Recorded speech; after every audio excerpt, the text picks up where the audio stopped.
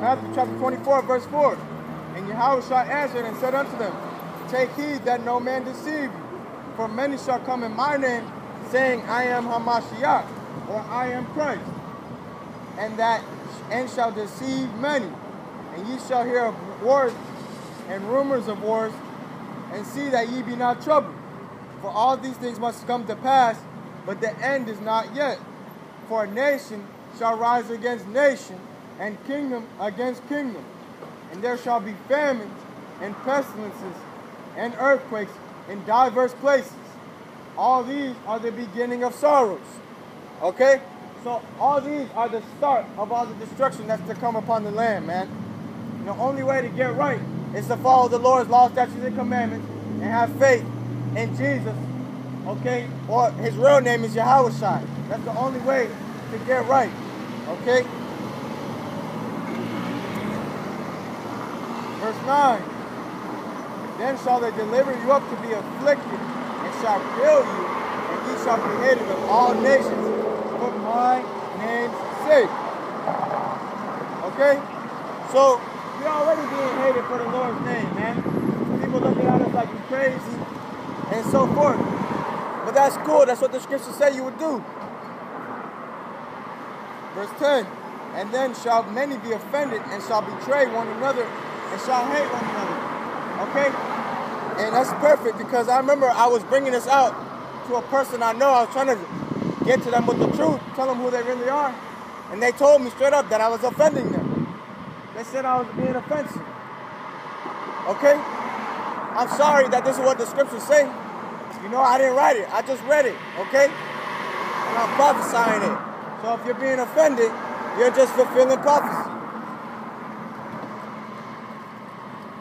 Verse 11. And many false prophets shall rise and shall deceive many.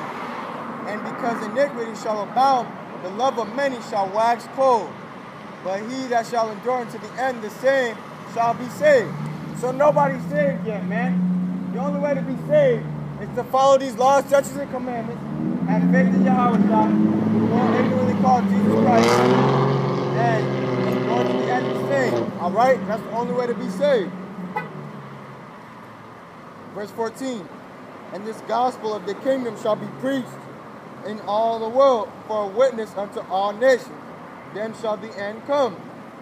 When ye therefore shall see the abomination of desolation spoken by Daniel the prophet stand in the holy place, whoso readeth, let him understand. Then let him which be in Judea flee into the mountains. Let him which is on the housetops not come down to take anything out of his house, neither let him which is fled return back to his clothes. All right? Then, verse 19.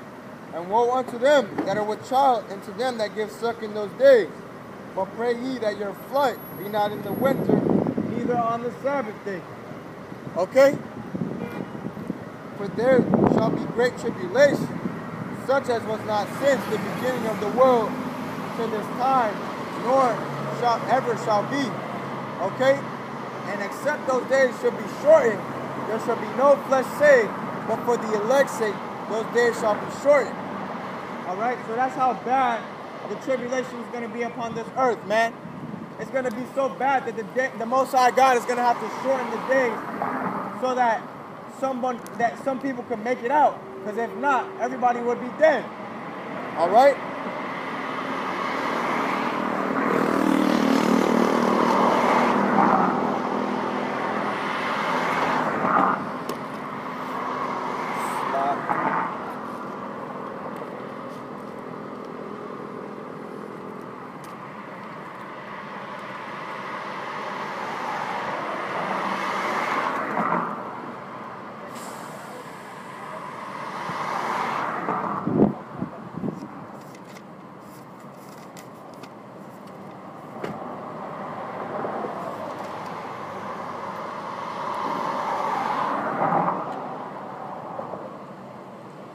Second Ezra, chapter 15, starting at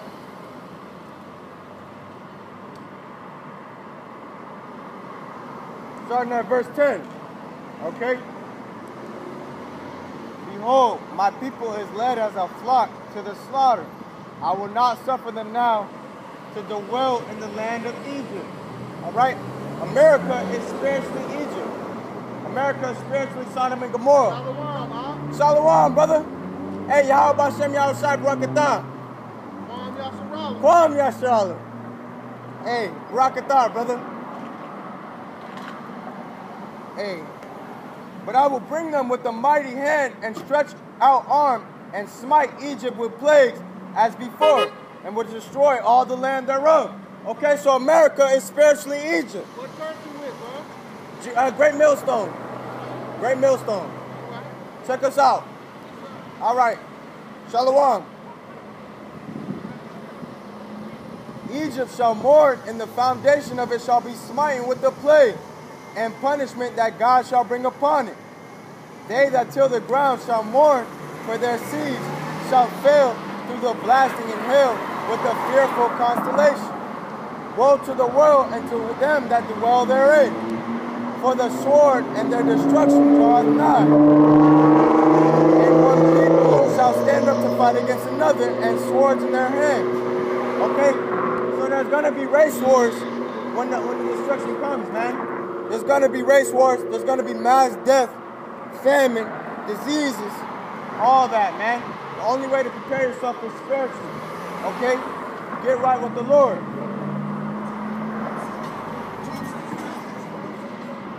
Verse 16.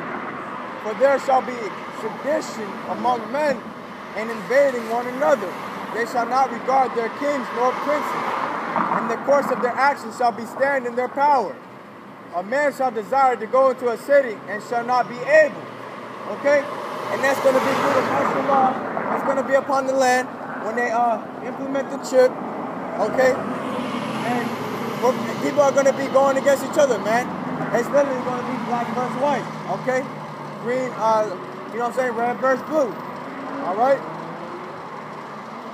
A man shall desire to go into a city and shall not be able. For because of their pride, the city shall be troubled, the houses shall be destroyed, and men shall be afraid.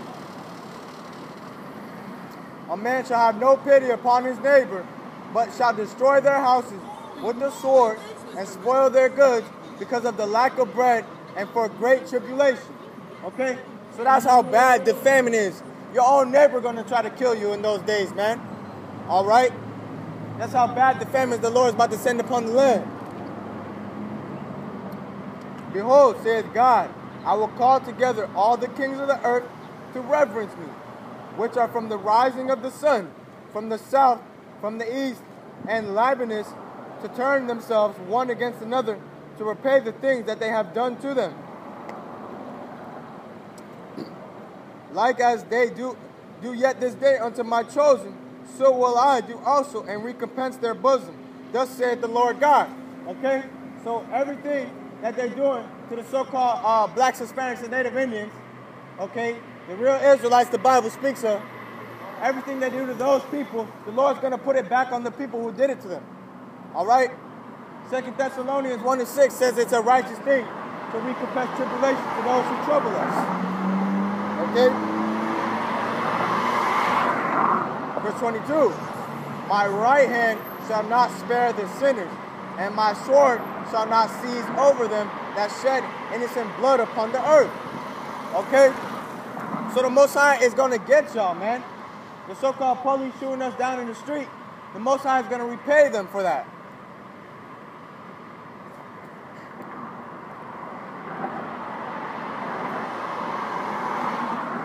The fire is gone forth from his wrath, and hath consumed the foundations of the earth, and the sinners like the straw that is kindled. Woe to them that sin and keep not my commandments, saith the Lord. I'll read it again. Woe to them that sin and keep not my commandments, saith the Lord. All right? That's plain and simple. Don't let your Christian church fool you. We must keep the commandments of the Most High God. The law is not done away with.